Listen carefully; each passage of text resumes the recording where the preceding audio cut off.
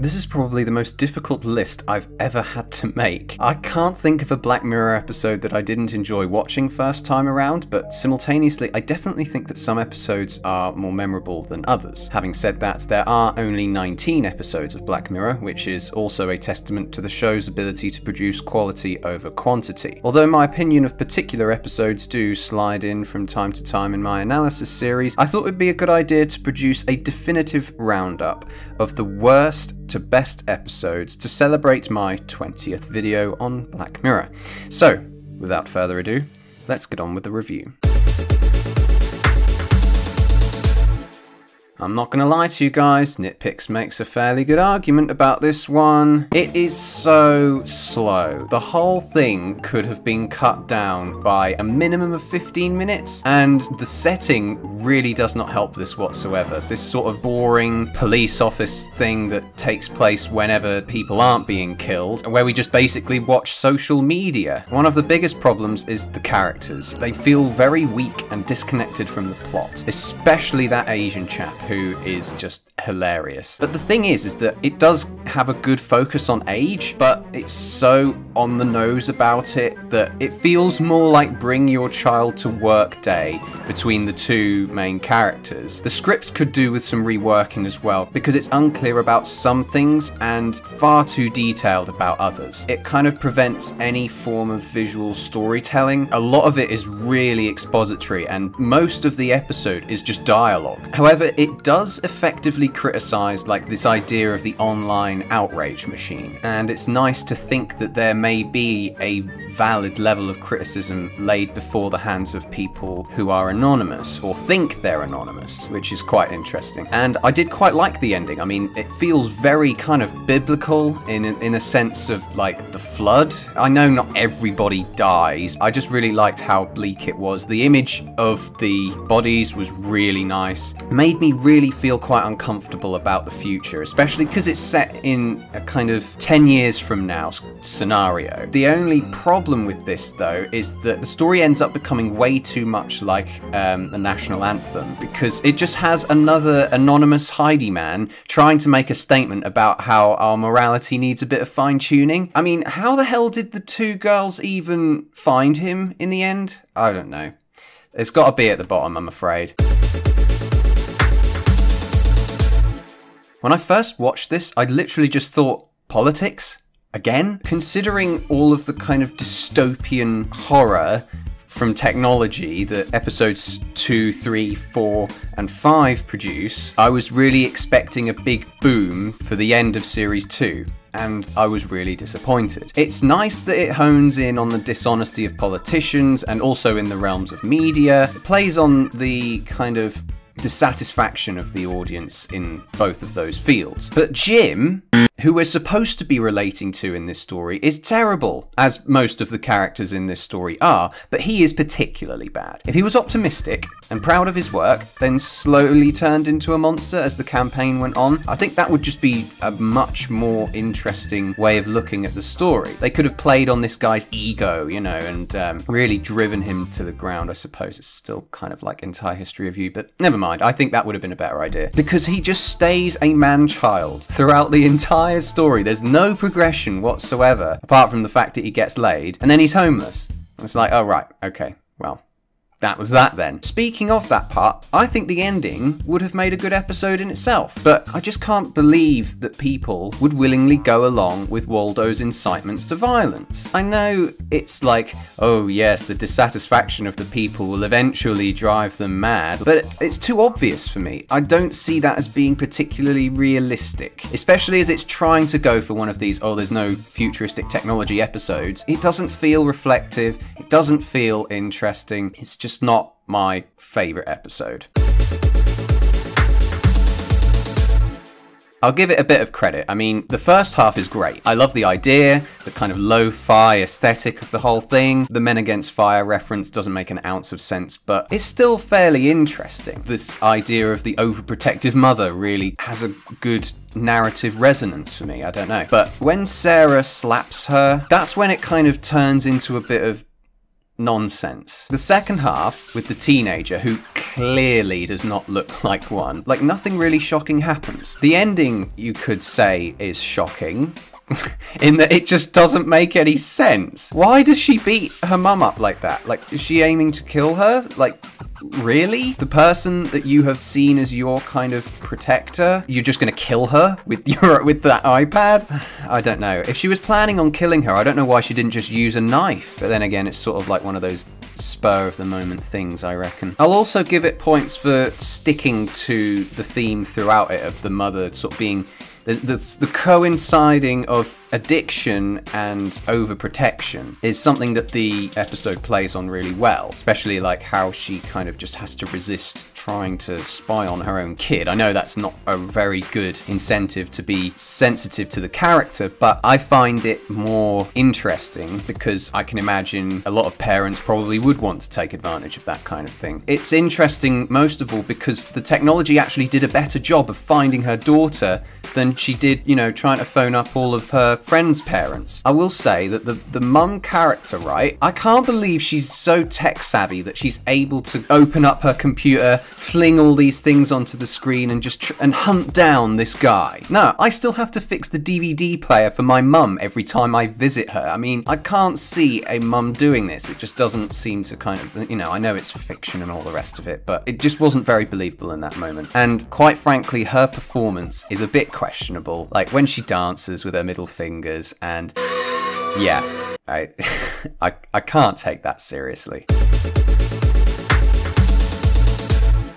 This isn't a bad episode, but I think its biggest problem is that it kind of loses its novelty after the first viewing. It's fairly creepy, but the problem is that it takes like 17 minutes of his boring trip around Europe that only has like a couple of plot points that will actually be of any relevance to his gaming experience. And the dialogue, oh my god, it makes Cooper the most unlikable character in the entire series. He's just constantly spouting crap and just makes him really two-dimensional. The best bit, in my opinion, is when Sonia goes into the house and tries to kill him. Oh, it's so fucked up. I love it. I knew her putting a dirty knife in the butter would lead to something. It was nice for the showrunners to tackle video games, but it feels like it was written by somebody who barely plays them. I don't know if Charlie Brooker's a big gaming guy. He seemed to put a BioShock reference in there, and it's not exactly the most unintelligent story ever. I think it's probably just the dialogue and the characters. They just seem very bland, and it only gets interesting when he actually goes into the game. If they'd have kind of stretched it out throughout the entire thing, like they did with White Bear, that would be more interesting. One more point of credit I will give is the ending. Well, I know it's not really I liked the fact that they showed the mum having Alzheimer's, right? That could have been the end of it, but then it's like they add another twist on top of it, that he died like as soon as his phone rang. It just turned from excellent to overkill in a matter of seconds. Although it's better than Waldo Moment, it still has its same problem. You know, I was saying about how it kind of tackles politics unnecessarily again. This is exactly the same thing in Hang the DJ. Because, like, did we really need another romance episode? I don't have much experience with dating in general, or even Tinder for that matter, so this wasn't really that interesting to me. And the main characters really don't help this problem either, because they're really kind of boring. But the thing is as well, right, this is something that is good about it, is that the other characters, I mean, even Security Steve, right, they've got more character than these two have, like, combined. The guy can't understand why his ticker is going down, even though, like, every date that you do it, like, you know the rule that you've got to do it together, and it's like, oh, I don't know what's going on, coach, what's happening? But the female, right, she has no flaws whatsoever and can be described in basically the same way as he can. The only thing they share is awkward. The awkwardness creates one of the most cringy moments in the whole show. I'm gonna see your dick.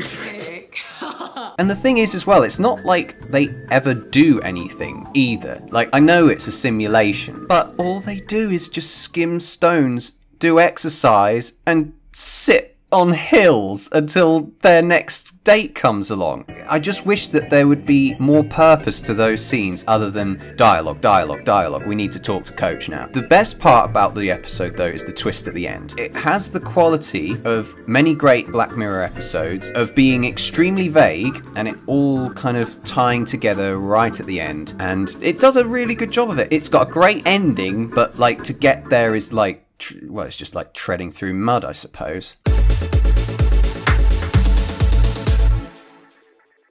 I definitely didn't enjoy this one as much as I did when it first came out. It's still got some good bits though. Like, I love the opening. I love the hotel scene. And I love when she kills the insurance lady.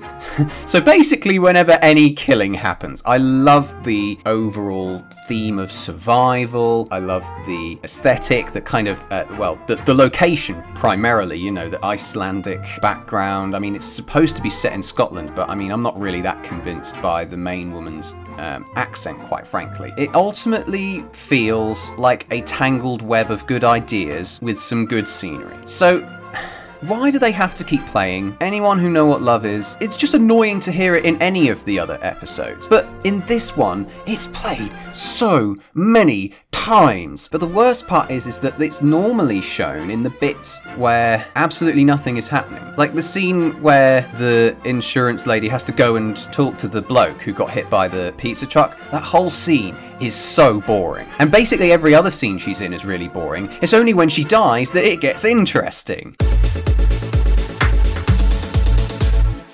Oh man, this episode has some absolutely top-notch acting. The whole scenario is just excellently thought out, and it has some really great dialogue in there as well. The script is just fantastic. Brilliant opening to this show. It has the kind of moral ambiguity that you'll become more and more familiar with as the series goes on. Like, would I really want the Prime Minister to be forced into something like this? It kind of has that brilliant notion of using the technology of today to point the mirror back at us. So when we see all of the music playing and the princess is dropped on that bridge and there's absolutely nobody to help her because everyone's watching the TV. It's just absolutely brilliant social commentary. I don't think we needed to see the guy who orchestrated it all though. I guess the only reason it was there is that he didn't really cut off the woman's finger after all. It has a few other kind of segments that also kind of don't fit really very well with the overarching kind of story. It's like they try and put in the woman from the media. She obviously takes those pictures of herself and sends it to that, what I presume is politician or someone who works in Parliament, but obviously he doesn't get seen again. And then she just goes out and tries to film where they think the princess is, and then she just gets shot, and like, that's it. So I was kind of disappointed by her lack of depth primarily. So after I watched this again, I realised I might have been a little tough on this one in my analysis. I still hold the opinion that it feels a little bit uninspired and the script could have injected some character development in there or just been entirely silent. But oh my god, it's a hell of a watch. The cinematography and technical aspects of this episode are amazing, especially the dog. It is just one of the meanest depictions of artificial intelligence ever. And it does it so concisely in the short time frame that it has to work with, but it also didn't undermine how effective humans are at killing too. I think that's probably where the tension comes from. I'm also more positive about the ending as well now. I've definitely changed my mind because it's obviously not a direct reference to White Bear, as it's unclear what colour they would be, given that the episode is in grayscale. And it's a nice kind of point to say that, you know, human joy is basically non-existent now with the takeover of the machines. This is another artificial intelligence warrior, but it feels a lot more foreseeable. So the idea of connecting kind of social media activity with intelligence is just brilliant. I mean, there are some people I know that, you know, they put their whole bloody lives on Facebook. You know, there is such a wealth of information that could be scooped up at any time. You know, I can actually envisage this happening, especially on the kind of auditory and text level. Perhaps not so much on the real life version of Ash, but at the same time he's interesting too, because like a child he kind of learns how to adapt, and it's really quite creepy, but at the same time it's sort of, you feel pity for him. The kind of emotional manipulation's really good in that one. The idea of putting the dead in the attic is a really haunting aspect of the episode, and grief is explored tremendously in this episode, and it looks great too. My only critique is those hysterical outbursts from Hayley Atwell. They ruin her performance, and it's kind of the same in Archangel, but at least it's more limited in this episode. I'm also not a big fan of the score in this episode, not the soundtrack. The use of the Bee Gees song is absolutely stellar, but the score is overplayed and uninteresting, so that's probably why I haven't put it higher on the list.